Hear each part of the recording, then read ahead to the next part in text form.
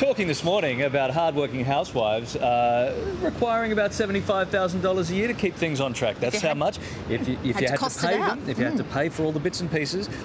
Sarah from New South Wales says, I do think housewives should be paid. They should be paid at least $50,000 a year because you think about it, they cook for their husbands, clean up after them, look after not only the kids but the husbands. They do all the housework. Hubbies come home, don't have to do a thing. At least $50,000 in the eyes of Sarah. Yeah, a lot of...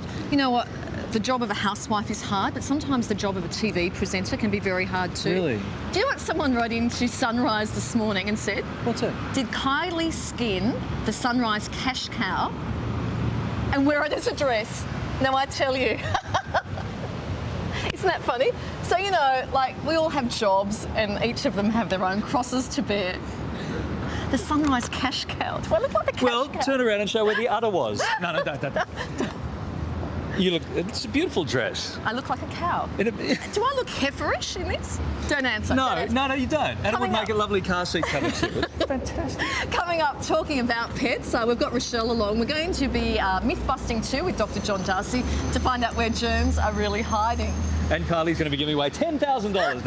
No. But after the break, Heather Mills and her perfect man will reveal the surprising results of what is on her wish list next on The Morning Show.